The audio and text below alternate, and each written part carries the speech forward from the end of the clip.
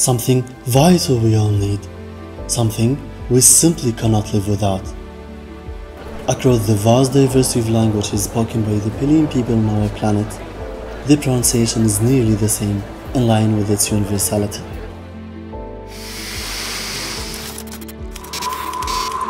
This word, pronounced with remarkable similarity in languages, underscores the universality of our shared existence on our earth, our only home.